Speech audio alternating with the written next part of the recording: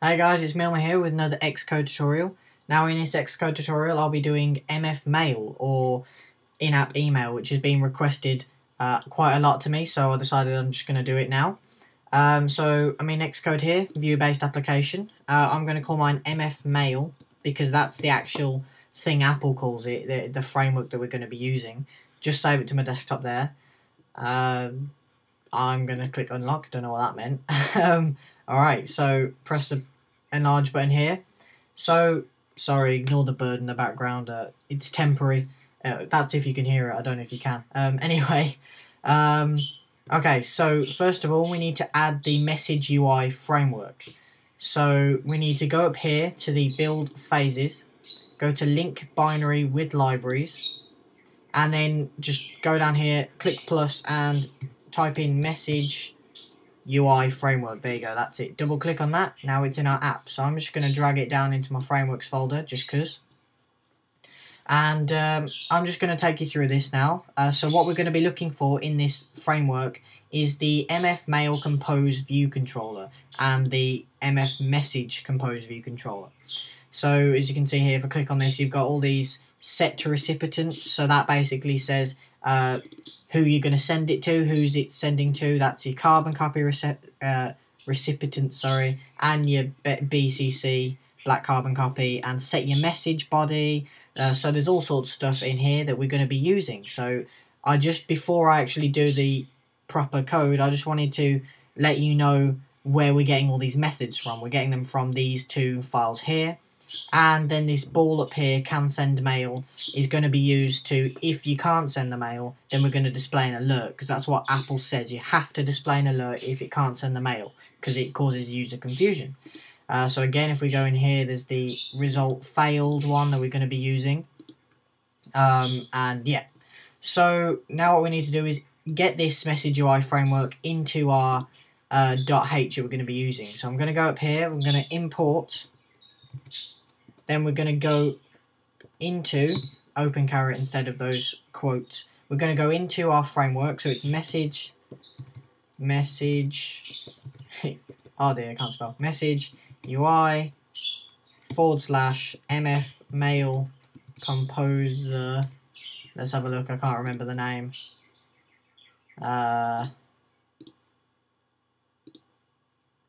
MFMailComposeViewController.h. There we go. Alright, and then we need to incorporate the delegate that's found in this view. So we're just going to go MFMailComposeViewController.Delegate, like that. And of course we need an action, so to open our email. So I'm going to create an action here. I definitely can't spell today. Open email is what I'm going to call it, and semicolon. So I'm going to go into the .m here, and I'm going to type out my shortcut, MFMail, and there we go, there's my code snippet. I don't know, it's kind of cheating, but whatever. So first of all this code will be in the description. So I'm just going to walk you through it now. So first of all, we open the MFMail and set the preferences. That's what I say anyway. And then again, there's my action. So MFMailComposeViewController, that's this view down here. We're calling it MailComposer, and we're just giving it some memory so we can use its methods. Then we set the MailComposeDelegate to self, i.e. this view. And then we go, if the MailViewController can send mail, see there's that ball we're using, then we're going to set the recipients, we're going to set the subject, we're going to set the body, and then we're going to set the style we want it to be, like how it's going to animate, and then we're going to actually present it on the screen, and then we're going to release it. Otherwise, if it can't send mail, we're just going to release it so we don't block up our memory.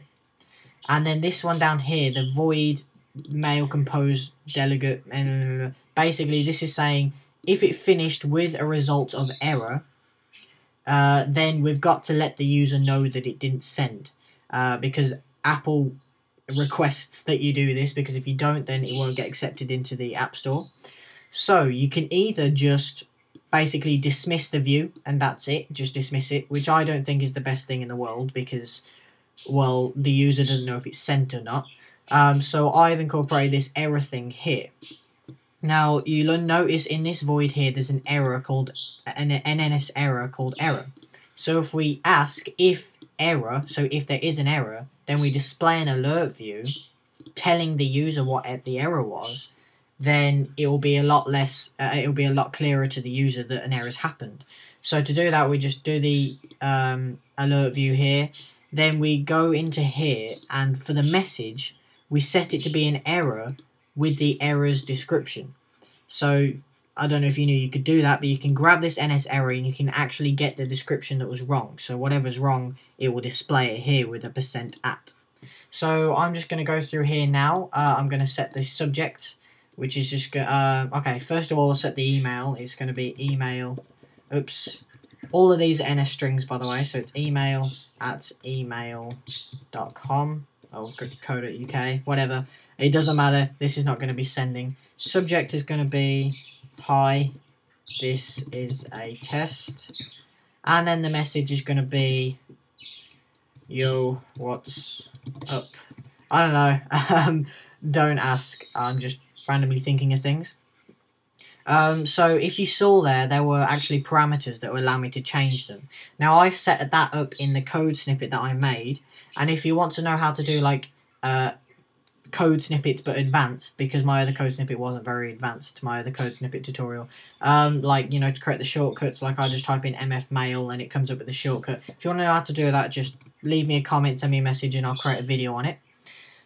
You can also change the, you know, the transition style if you want. So mine's at CrossDissolve at the moment, but if you delete that and press escape, you've got UIModalTransitionStyle, and then you got partial curl, like on the Maps app where you partial curl up, flip style horizontal, cover vertically. I personally like the CrossDissolve, so I'm going to keep it as that.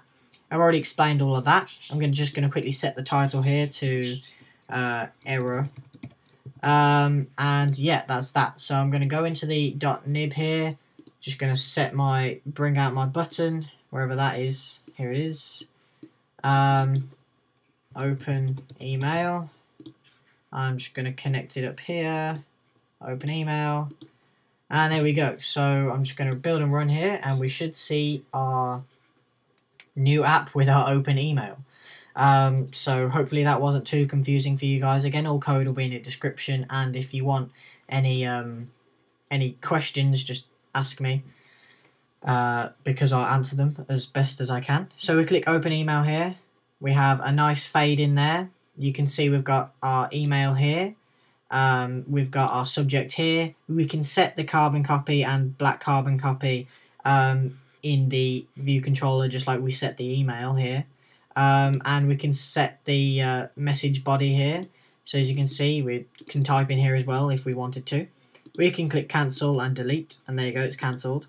And then we can click send, and it will just send, but obviously that's not a real email. So I'm just going to do a quick error for you here. So if we click open email again, but instead if I just delete my email and then just type in a random bunch of letters and then try and click send, it will tell me the actual error. So, you know, instead of actually, you know, just saying, oh, they can't send the email, it will actually tell me the error. It goes, shh, does not appear to be a valid email address. So click cancel will take us back to the app. However, if we click send again, just click send anyway, it will actually send the email. So it completely changes our actual alert view depending on what happens. Now, I'm not sure if this will work or not.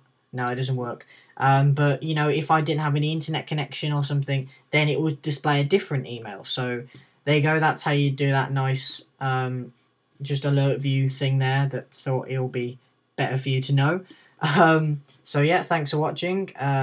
That's just my quick thing on MFMail and how to do in-app email. So hope that helps. Hope that fixed a lot of people's problems. So thanks for watching. Don't forget to comment, rate, and subscribe. Don't forget to follow me on Twitter. I post all new videos that I'm doing on there. A little pop-up annotation should appear on the screen now. And yeah, don't forget to click on ads in some of my videos because that also helps. And again, see you in my next tutorials.